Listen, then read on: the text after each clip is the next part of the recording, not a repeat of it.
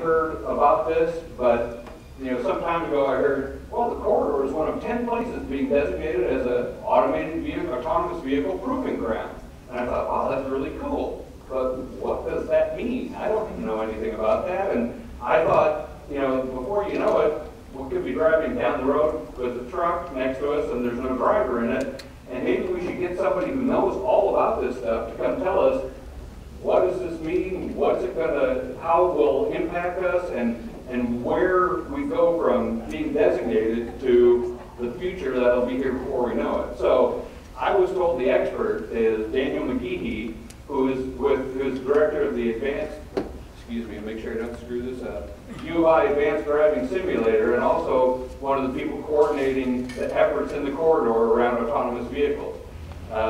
He is a professor of engineering, medicine, and public health at the University of Iowa, and has been involved in the field of research in the areas of vehicle safety for over 25 years. The part that I liked the most was on their website. It says, Daniel has been obsessed with car crashes for over 20 years. And I thought, well, we've got to definitely get this guy. So anyway, please join me in welcoming Daniel McGehee.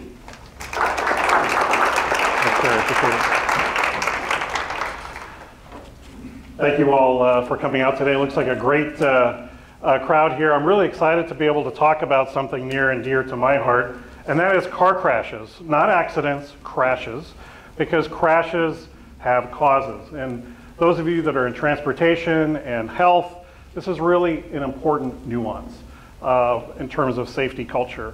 So I'm going to talk about some technologies today that we're really fortunate to be able to be among the very first to be testing in the country as well as internationally here in Iowa. So I'm going to talk more generally just sort of about the future of automated driving, sort of where we've been and where we're going and what that means to you all out there, because the University of Iowa is one of the key players in this area here. We're trying to maybe adjust the light, so please. Yeah, we can go a little darker here. What I have here is a couple of pictures of some of our research vehicles and also the first Iowa official license plate, vanity plate ever issued, Optimate. And those of you that maybe remember your high school chemistry, who knows what AU is? Gold. Okay, so we have a black and only those of you that are from Iowa will understand that. So this is one of our research vehicles that I hope that some of you will be able to come down and experience tonight at 9 o'clock on KJAN. They're doing a story on this vehicle and some of our research. So tune in to that. We got a chance to hang out with Scott Mathis for a couple of days to do that filming. But one of the things that's really the main headline that I want to take away, what you all to take away today, is that automation and these technologies are about reducing driver error. 94%, most broadly, 95% of crashes have some element of driver error or some willful component like speeding, excessive speed, and those kinds of things. That's an amazing statistic that's really difficult to deal with. So last year we killed 40,000 people on US roads alone. Over 1 million people worldwide died in roadway-related crashes, pedestrians, bicycles. In Iowa, 404 people lost their lives, a 27% increase from the year before. So this is a major public health issue that we don't really think about, and that's why the differentiation between the word accident and crash is an important one. And as I tell my colleagues in the media, if you ever use the word accident on the air in your print, I won't talk to you again, because we need the public to know that every crash out there has a cause, and we need to describe what that is so that doesn't happen to them, whether they're texting, they're impaired, they're not wearing a seatbelt in the back seat, which is one of my pet peeves.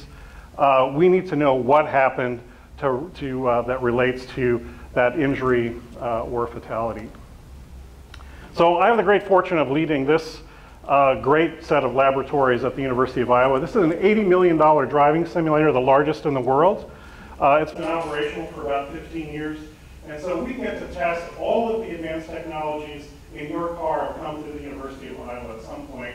in the last 25 years. We kind of work in about a 20-year forward time horizon.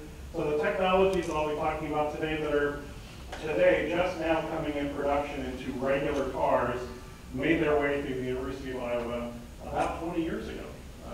So that's an exciting thing. So if you ever get a chance to come down and tour our labs, this is really a very interesting place that we're doing everything from studying the effects of cannabis in driving, a really big policy issue right now, not only in Iowa but across the country. Of course, alcohol, many different kinds of medications, and all those different kinds of technologies that are out there.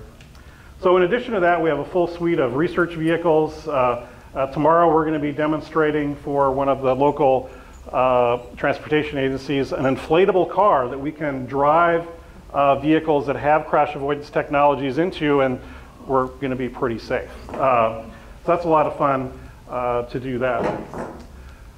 So there's a couple terms that I want to go over today. Advanced driver assistance systems are the technologies that are here today and now are entering into inexpensive vehicles like the Chevy Cruze, the Ford Focus, the Honda Civic, the Toyota Corolla.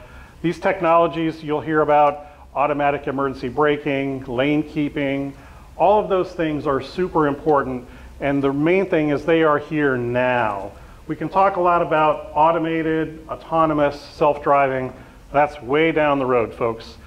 This tends to get oversold by computer companies, by media, by other people. But the reality is the kinds of things that are going to save your life today is advanced driver assistance systems. And I'm going to kind of go through some of those. So we have lots of different sensors today. And again, this is today in production. So I'm just going to pick a car. I can talk about every single manufacturer, but let's just pick one, Subaru. They have a system called EyeSight. It looks way down the road, like 200 yards down the road. It's using for something called adaptive cruise control, which is an extension of your cruise control where it actually locks onto the car ahead and will slow you down if you come across a slower moving truck. And even in traffic, in a 25-mile-an-hour zone, some vehicles like the Subaru will lock onto the car ahead and it will go all the way to a complete stop. From the rear, the Subaru has automatic braking, so you cannot back into a pole or a post or another car anymore. It doesn't allow you. You can floor it and it just won't go. Very important. Blind spot detection is important. Those of you who drive on 380, 80, those people that hang out in that blind spot, this kind of puts on a light and lets you know that somebody's there. Shorter out, we have pedestrian detection, which is really critical. Some countries like Sweden require vehicles that have pedestrian detection systems for 5 years now. So this technology has been around for a while, because in Europe, pedestrians get hit a lot more than they do here because there are many more urban areas and so forth out there. So when we talk about more highly automated vehicles, we're really kind of connecting the dots.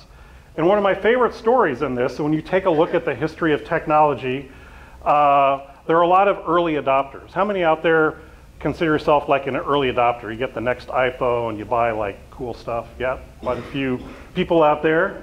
But the early adopter car back in the future, back in 1958, was the Chrysler Imperial. This had the very first electronic cruise control of any car that just about everybody out there has electronic cruise control.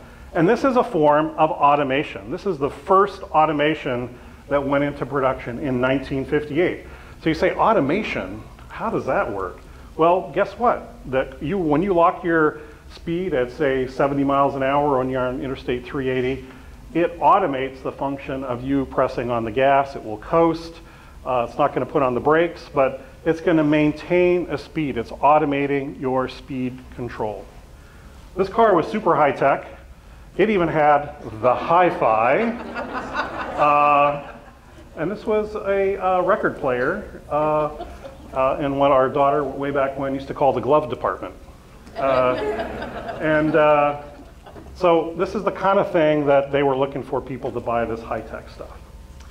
So in 2017, fast forward, the Tesla has also something called autopilot, which is on the highway full automation. So when we get on Interstate 380, I can press a button and the car takes control of steering, braking, everything else. If I want to change lanes, I don't touch the steering wheel, I just touch the turn signal stalk and it changes lanes for you.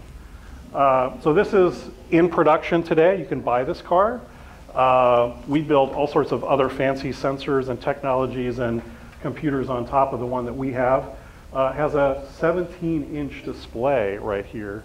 There are no knobs in this car. It's all touchscreen. So very different kind of driving. Adaptive cruise control came out in about 1998 in really high-end cars like BMWs, Audis, Mercedes, and so forth. And that's the technology that you can buy now for about 20,000 bucks in a Civic, Corolla, and other cars.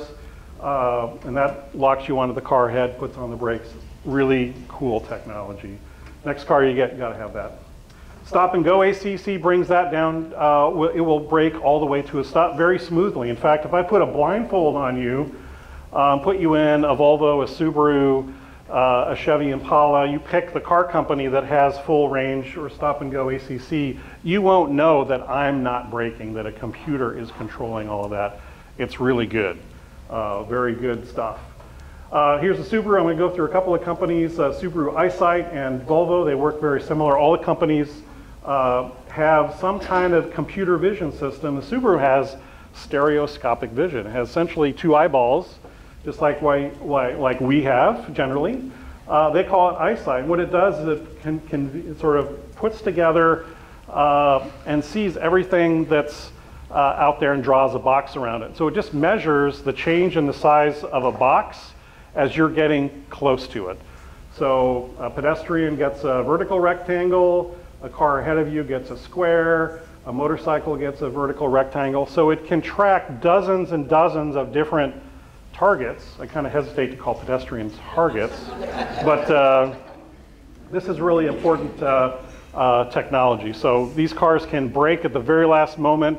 If a person walks out in front of you, say 30 feet ahead, it will automatically put on the brakes. Volvo has a system called City Safety that's been required by the Swedish government for several years now. It uses cameras and lasers and radar to do the same thing. You can't really see very well, but it's drawing boxes around everything here too. We also have what's called cross-traffic alert. So one common crash scenario that we see, especially in older drivers, is they tend to turn in front of cars at left-hand turns, especially they get hit by younger drivers. And the reason why older drivers get hit by younger drivers in this exact scenario is that younger drivers are generally driving faster than the rest of the traffic. So we have a certain expectation of how fast cars are coming towards us in that kind of scenario. We have a difficult time in general perceiving speed, and older drivers even more so. So a number of vehicles like the Volvo actually won't let you turn left if it's detecting a car that's approaching you. It puts on the brakes before you turn in front of them. So consumer acceptance is really key to this area. So write this website down, mycardoeswhat.org. This is a project I've been leading with our partners at the National Safety Council. This is now the largest public service campaign around vehicle safety technologies in history. We just passed 6.4 billion with a B media impressions on this project. It's really exciting. We have some 40 different safety technologies on cars. And so we went out, and what do? You get a guy and his dog to talk about all these interesting technologies, and that kind of saves the world. If you can have a guy and his dog talk about these fancy technologies, then people are going to start to understand it. And this is a big gap, is that right now, if you take a look at the last 20 years of the kinds of safety technologies that have come onto our cars, analog brakes came out in 1996. Most of you have analog brake systems, but it was almost 15 years till the next technology came on, electronic stability control, which stabilizes your car so you don't spin out like in snow and so forth. But this year there are some 20 technologies that are just completely reigning into cars today, and it's very important that we understand how they work so we can use them best to our advantage. So the main headline, like I said, is technology is here today. Here's the Chevy Cruze, here's the Honda Civic. Again, I can talk about every single manufacturer has these technologies, so I'm not marketing any particular one. These are just used for examples. Now, the other important element that we're working for, in fact, Iowa is yet again the first in the country, the first in the world to do this, is we are defining some 1,300 miles of roadways in the Cedar Rapids, Iowa City, Coralville, North Liberty corridor, in the metro area, on our rural highways around here, freeways. Right now, your GPS system on your phone is good to about plus or minus 1 meter, so about 6 feet. So we can't really use that to drive it as a map. We can't control a vehicle based on that because it would put you into the other lane. So high definition mapping gets that 1 meter, plus or minus 1 meter, down to plus or minus 5 centimeters. So that we can use to augment all of these really cool sensors that we have on vehicles as a redundant piece of information. So the future of automated driving requires that we have many different systems checking each other because safety is absolutely key. One crash, one fatality will slow down and interrupt all of the really great advances that we're making in this space. So high definition mapping, the Iowa DOT is the first to invest in this along with Iowa Economic Development. And what we're hoping is, and we're already seeing this, the first day that we announced this project and then we were designated by the US DOT as a proving ground, I had a major automaker come the same day that this was announced and say, we're going to give you a couple $1 million to do our testing. So that was the very first day. From there, we have a number of other manufacturers and suppliers that are coming here. So it's a great investment to come to Iowa to do this kind of research. Because the next generation of automotive technology is not going to be controlled by 12 car makers. It's going to be, there are thousands of small companies that have 8 or 10 engineers, computer scientists, and other people putting this together. So it's really not about attracting a huge company to come here. It's about putting together a business climate to attract lots of little small companies to come here and use this kind of data. So what we're doing as one of the lead partners for the Iowa DOT is that we're putting together a research climate so that people come and do testing for free. We let them get onto this HD map for free. That's really attractive because it doesn't exist anywhere outside of Google's own proprietary mapping. Microsoft and most car companies have their own proprietary maps, but they don't let anybody else drive those maps. So once you develop a product if you're one of those companies, then the state will license the product, so they'll take a small piece of that just to try to regenerate kind of the funding from that. So this is a really exciting opportunity, and I think one of the things that we have to be really proud about in Iowa is that we can put together this kind of thing, that our leaders have the vision to be able to put this kind of thing together, because most state DOTs don't have that kind of vision, so it's really exciting. So this is kind of a blurry shot of where we're going to be mapping all around here: Cedar Rapids, the corridor, parts of Interstate 80, but all the metropolitan areas. So again, this is a really big first out there. So this is a collaboration between the Iowa DOT, the National Advanced Driving Simulator, and this kind of hard to read Iowa City Area Development. We put this proposal together to the US DOT. 64 cities and universities put together proposals. They only awarded 10.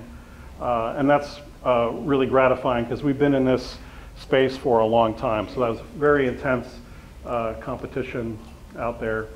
So these are the different sites around the country, from Florida, a couple in California, one in Texas. We're here in the Midwest. Our colleagues at the University of Wisconsin-Madison are there. Our colleagues at the University of Michigan, some other areas outside of New York City. And I'm going to read this quote from our former Secretary of Transportation, Anthony Fox, who said about this program: "The designated proving grounds will collectively form a community of practice around the testing and deployment of these automated vehicles. The group will openly share best practices for safe conduct and testing and operations of their development." And this is really key, is that the federal government is very interested in us working together to put together different practices and share those things so that we can form a consensus on the best way to test automated vehicles on the road. So very important to get that out there. So in terms of moving forward, right now we're in the next 6 months that we're putting together all sorts of local leaders here. I've talked to the Cedar Rapids City Councilors in Infrastructure Committee. We've talked to cities of Iowa City, Coralville, North Liberty, county supervisors. I get to go brief our different transportation committees in Des Moines and the House and the Senate, work with them on really keeping them up to speed about how all this is coming together. We're in the process of putting together a demonstration of how we can show drivers real-time information when, let's just say, there's a crash on the road or a disabled vehicle on the road. How do we verify all that information, get it into the DOT system, and then display it to the driver in a safe way? We're doing that in about 6 months. About a year from now, 14 months from now, we're actually going to do a very highly automated drive on 380, where we're building a vehicle right now that can use this high definition mapping, all of the sensors that we have, to actually drive completely by itself using this high definition mapping and other information. Again, one of the first places to be able to do that in a public way. And then finally, the really important aspect that we want to take advantage of in Iowa is that we want to integrate our agriculture friends into this space. So right now, John Deere, other ag companies can do completely automated harvesting with their combines. But once they get to the edge of the field, that's where it stops. So we're working with John Deere and others to actually do a demonstration of taking it from farm to distribution center. And one area that we've been talking to is our friends at the Eastern Iowa Airport that have a number of farm plots around them. We have the ADM plant. This might be a really great local demonstration to show how we can do automated moving of goods from the field to those distribution centers. So that's an exciting, unique aspect that we can put onto this kind of work here in Iowa. Some of you want to say, gosh, now what would it be like to drive through an automated intersection where there are essentially no traffic lights? Because in the future, we're not going to have signs, we're not going to have traffic lights. Again, this is the long-range future. I don't want you to think this is coming anytime soon. 50 years from now, let's call it 50 years from now. We put together in the simulator what it might look like to drive through one of those intersections. So let's see if I can make this work.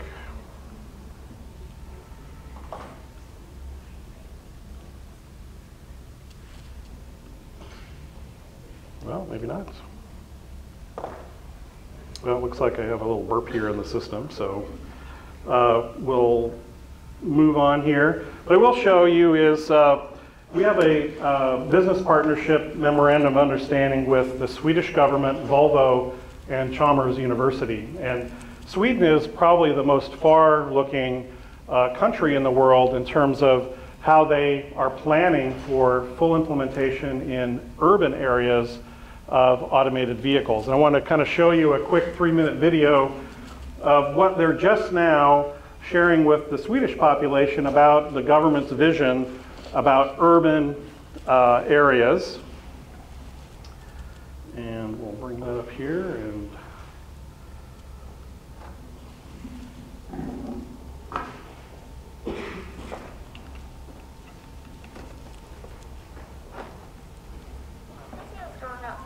much like all the other cities, and it constantly changes.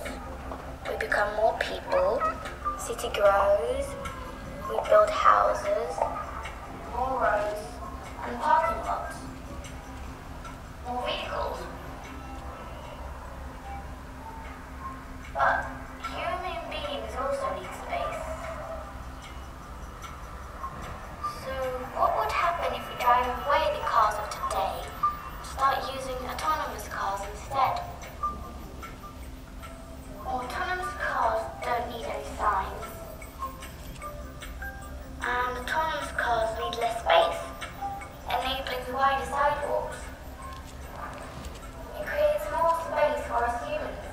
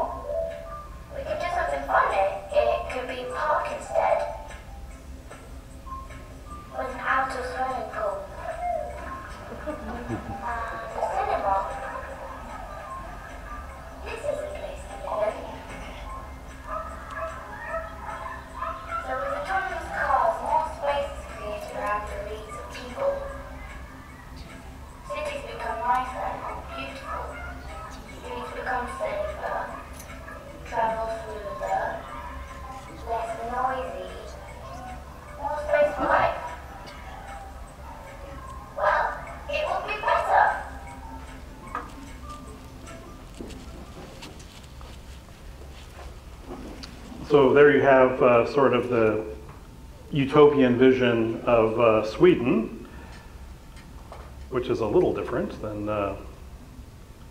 how we think about things, but it's nonetheless very interesting to see what's possible.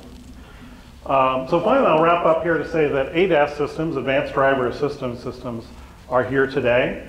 If you're in the market for a new car, ask for these kinds of things. Very important. They will save you, guarantee you that you will find that they trigger more than you might think. Don't worry about fully automated robots driving down Interstate 380 or 80 anytime soon. It's way off. The kinds of things that you will see in different corporate press releases and videos and even the media are highly scripted events. Certainly we can drive automated vehicles, but there's a big difference between testing and implementation. So think about what's possible today that can affect you and your family for the good. Follow this stuff. It's really, really cool. It's phenomenal. I've been doing the technology development side of this for about 25 years, and so what's really fun is to go down and drive a car that costs $20,000 that has technologies that we were testing here way back when to see how it's implemented. Remember, the driver error is really the key out there, and this is what we're trying to reduce. And finally, crashes are no accident. So remove that word from your vocabulary. Even in the industrial setting, you know, when big companies say we've had 33 accident-free days, or we had an accident, quote unquote, it's really important to describe what happened. A person fell off the ladder and broke their leg. Say what it was so that you can prevent it in the future. So that's really a key area there. And finally, thank you very much. You can find me at Dan Crashman on Twitter. So you can follow some of the work that we're doing, or certainly send me an email with any of your comments. So I'm happy to answer any questions you might have out there. We're going to try to get a microphone out. Yeah, Did we get a microphone? No microphone? If we used that one and you stood at the... Yep, let's do that. Good idea. My question would be about in that utopian scenario where they say that the electric or automated vehicles take less space and they can just drive off and park elsewhere, you know, outside the city core.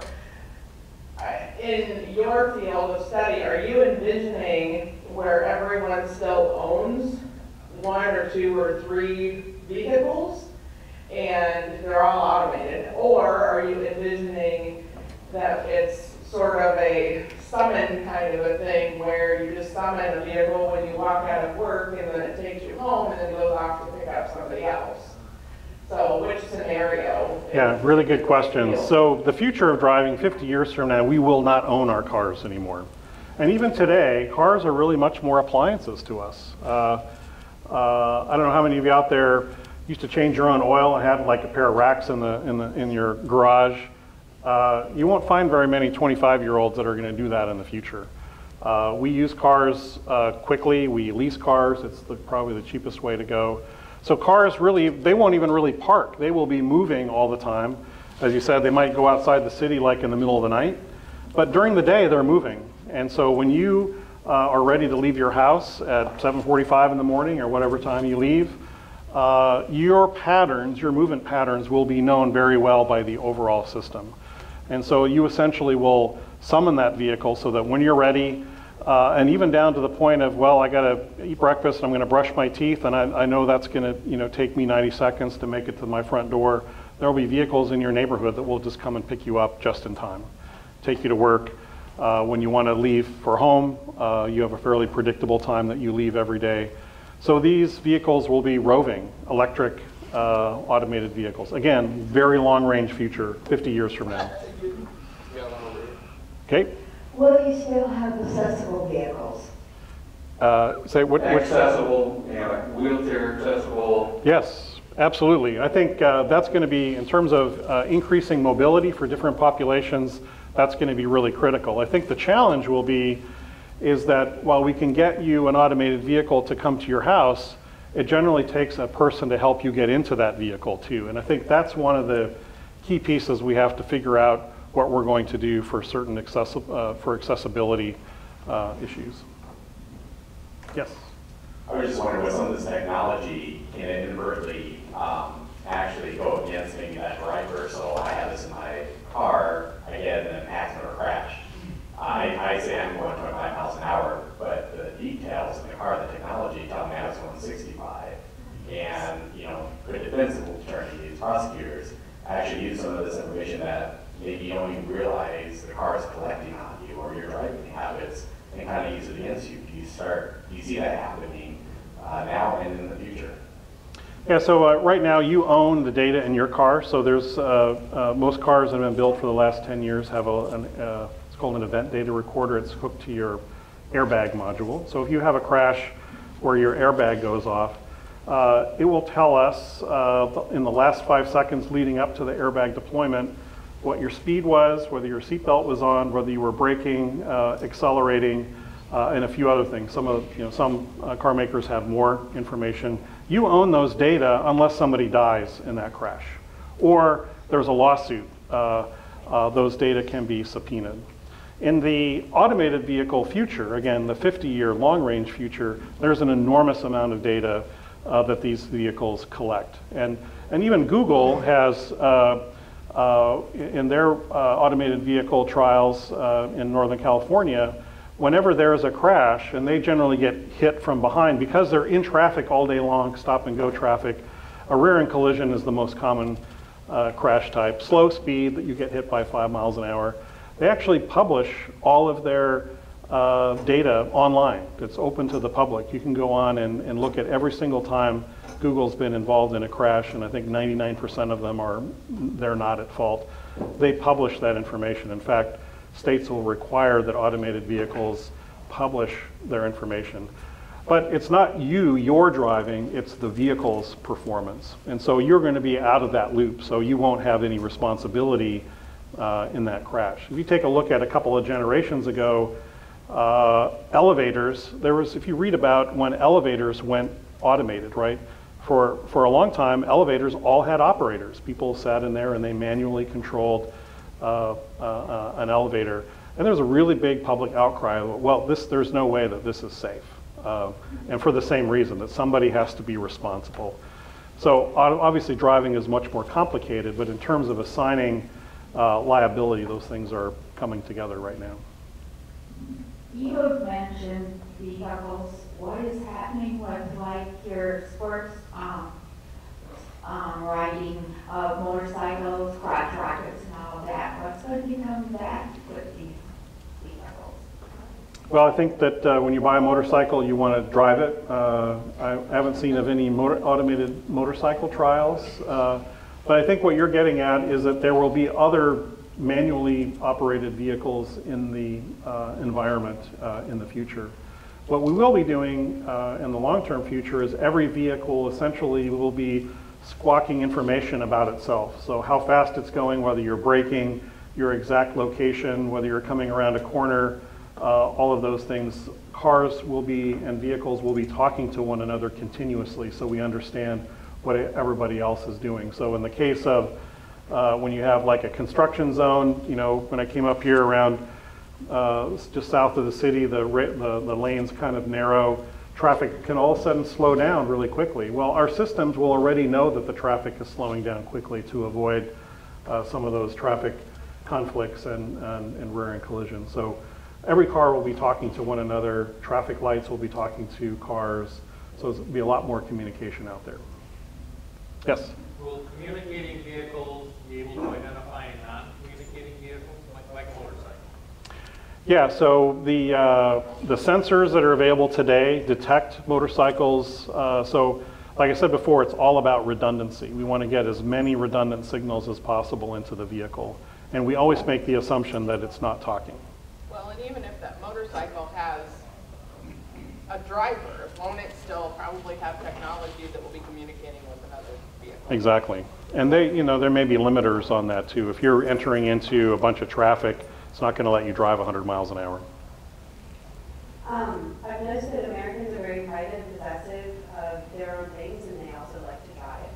So how do you envision overcoming this obstacle and changing minds so that use becomes widespread enough that these shared vehicles become economically feasible? So you're talking about privacy information, or can you be more specific? So people just like to have their car, and Right. you can stuff it full of your things, and Yes. it's your space. So this is really going to be a generational shift. If you take a look at especially urban areas today and the proliferation of Uber and Lyft, so ride sharing. My daughter lives in Washington, D.C., where she has access to a fabulous underground metro system. But if you look at what she spends in a month on Uber, about $200, and a metro, about $80 a month, it's way cheaper than owning a car. And you sort of adapt the way you look at transportation. I think today, and in our area, we don't have rail, other things, but Uber is actually pretty convenient. If you fly into the airport into Cedar Rapids, from the time you touch down, you can order an Uber that will meet you curbside. So it's very analogous to what Sweden is trying to plan, because Uber drivers hang out in downtown Iowa City, which is about 17 minutes out to the airport. So that's about how long it takes to, from the time you're taxiing in to the time you walk out on the curb, is about 17 minutes if everything goes okay. So those kinds of things are happening now for a lot of people, but it's not something that just one day we say, okay, you can't have your car anymore. This is over a very long period of time. So young drivers today that are 16, in their lifetime, it's going to transition away from that. And they're going to like that because, as I said, cars are really appliances now. They're not the personal, part of your personal identity and brand. People drive lots of different branded vehicles. You know, a generation ago, you used to buy a Chevy was your family, and that's what you had sometimes for generations. We don't do that. And so it's, again, it's going to be an evolving process. Are you looking at the security of this? My understanding is even with the level of autonomy that there is now, that there have been people who have hacked into those systems and then been able to control that vehicle, remotely, even compared to the person sitting in the car. So are you addressing that, and how are you addressing those security issues? Yeah, security obviously in every single field is of paramount importance, and especially in the automotive context, because you can imagine if somebody were to hack into a Chevy Impala, for instance, and say at 5 o'clock today, I'm going to turn 100,000 Chevy Impala steering wheels 20 degrees to the right for 5 seconds.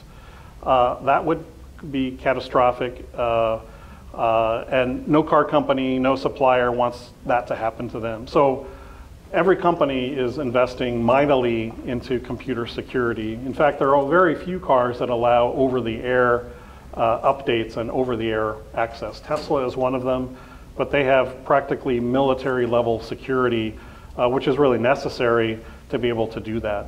We're going to see more car makers go that way, but it's going to be a very slow process because of that. There was one occasion about 5 years ago where a couple of computer scientists took a Jeep and they put it in their garage for a whole year, and they completely disassembled the computer code, called a journalist and said, we're going to go for a ride, and then drove him off the road in a safe way, but just drove him into a grass field to demonstrate that they could take over the vehicle control remotely. But it's one of the top areas in the auto industry right now, really critical. Given the automated rideshare sort of future you talked about, how do you see that impacting conventional transit, specifically bus travel, in the future now? I think conventional transit's going to be still vital. I mean, I think what you saw in the Swedish example is the way I see it sort of playing out. It's really about sort of the so-called last mile, right? So we'll still commute on our buses, but it's about getting from the bus to your home. And then outside of your commuting activity, how we go about using ride sharing. But no, I think that transit is a key part of the future. How do you see the role of car seats, newborns, babies, toddlers, do you think that the car seats will go away because they don't need that impact safety, or do you see certain vehicles like the accessible vehicles having those available? What are your thoughts on that? Yeah, I think as a guy who studies crashes for a living, that we're always going to need those really good car seats out there. I think that's still crash testing is going to be an important part because these cars will still crash. There's no doubt. We hope that they're not going to crash at the same speeds that we do now. Most fatal crashes in North America occur on rural highways, Highway 1, Highway 6, where you drop a wheel, you overcorrect, you go into the ditch, you hit a tree, you hit a culvert. Those kinds of scenarios, that's how we die in North America. And so those kinds of scenarios will be eliminated or reduced drastically under a different kind of control system. Yes? I have two concerns. Well, I have many concerns, but two major ones based on what you're saying.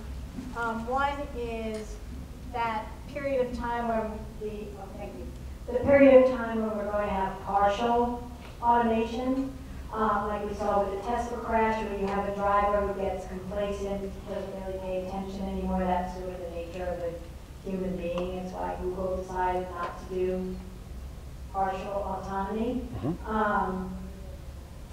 And the other concern is I'm not seeing that much in terms of accessibility considerations on the part of the car companies. I see that on those little AV transit shuttle manufacturers. They're making accessible vehicles, but I'm not seeing any attention from the car companies on that, even though they're spending billions investing in technology.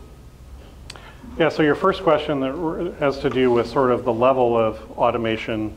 So you have sort of the most extreme automation, which is a complete robot, driving your car. There's no steering wheel, there's no brake, there's no way to take over them. You can hit like an emergency stop or something like that, perhaps.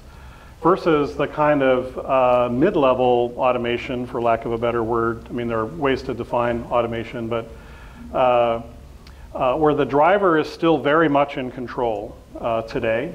Advanced driver assistance systems are really not automation per se. Tesla has some automation that's changed since that crash. In fact, last week we had the chief crash investigator of the National Transportation Safety Board at the University of Iowa that gave the first public briefing on that Tesla crash. And we were able to contribute to that investigation because we do some of that work. But systems out there right now, the way they monitor the driver, like Tesla, it requires you to hold the wheel about every 90 seconds or put some sort of steering input to let the system know that you're still actively engaged, quote unquote. Cadillac has a new system called Super Cruise that's coming out, where it has a little computer vision system that's behind the steering wheel that actually looks at your eyes. And if you look away from the road for more than even 3 or 4 seconds, it gets kind of grumpy.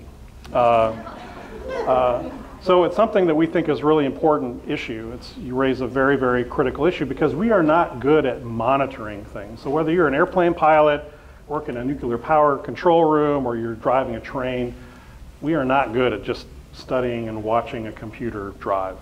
We have to have some sort of activity. And that's why Google has made the decision to sort of remove the driver altogether, so there is no interaction, period. But again, that's to make that work in traffic. I mean, some of the sort of narrow gauge microbus transit areas are in very controlled access areas. And then in terms of access and mobility, I think that will come because if you look at the vehicles that are being developed right now, so let's say the Chrysler Pacifica is being used by Google right now for a fully automated trial. The Chrysler Pacifica can be retrofitted for accessibility. So it's really taking a vehicle like a van, a minivan, and retrofitting it just like we do today, except it's going to have a different kind of control structure on the front, in the driver area. So I think that's going to come. I think the bigger issue is how do we get to the curb, to the car, and then out of the car again. That's the area that I think is sort of the gap. Because we can get the car to your doorstep and to your driveway, but how do we get you into the car by yourself? And then once you get to the store, how do we get you into the store to do your thing? So it's like we're really good at that middle part, but it's the ends that are my concern. I just have a comment. As a mom with very active children, with bleacher seats, coolers, tents for shade, keep it stored in your minivan, while they're doing their deal, and you have a break, and it's an all-day affair, 2-3 hours away from home, football games, rain gear, blankets. That Swedish model is cool, and it'll be on my lifetime, but I just don't know how realistic that would be with the active kids we have today. And what would you do with everything stored in your minivans during those hours all day long? And I've lived that world, and I agree that I think when we had a minivan, it was just like a mobile storage unit.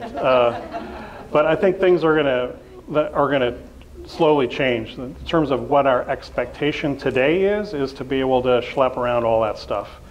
50 years from now, when you're a great grandmother, you're going to be really happy to be able to have that car pick you up and get taken to Des Moines for that soccer game out there. So again, this is not going to happen overnight for inconvenience. I think the way our kids, our grandkids, our great-grandkids are going to think about transportation is going to be very different about how it is today.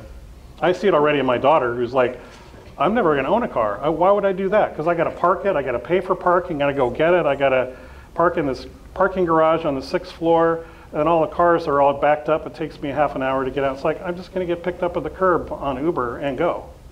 You know, it's expensive, but you know, cars are expensive. Maintenance, gas, parking, buying it, the capital expense. If you look at what we actually pay every month for a car, it's really expensive. Even a used car, it's expensive. I wonder if you could speak to the variability of road conditions with the weather, just anticipating when you're coming. Great question. Oh my gosh, awful. Yeah, ain't gonna work. We're stuck in our houses. We're gonna be homebound commuters during the winter. Today, yeah, it's a huge problem. Tomorrow, as we get better mapping, it's going to help, but it's going to be a big issue. But the really good thing is that when I talked about vehicle-to-vehicle communication, is that our wheels, as they contact the road, our tires as they contact the road, are really sophisticated sensors today. So some of you bought a car in the last 5 years or so, 8 years, even 10 years, have a technology called electronic stability control, and that is where the wheels are constantly testing how they're slipping on the road.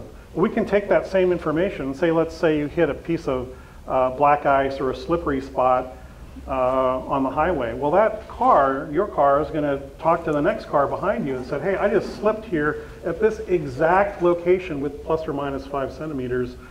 Slow down and get ready to hit that kind of patch. And then as every car goes over that and it gets warmer and it doesn't slip as much, that information gets communicated back and forth. So think about this as just an amazing communication network to say, hey, I'm here, I'm slipping. It tells the next person behind you, okay, I'm getting ready to go over that little patch that lasts for like 3 or 4 seconds.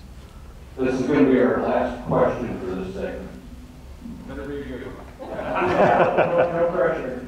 Well, the first part is, say 50 years from now, when these things become more and more prevalent, if I want to take my family on a nice cross-country road trip to Wally World, like Clark Griswold, am I going to be able to do that?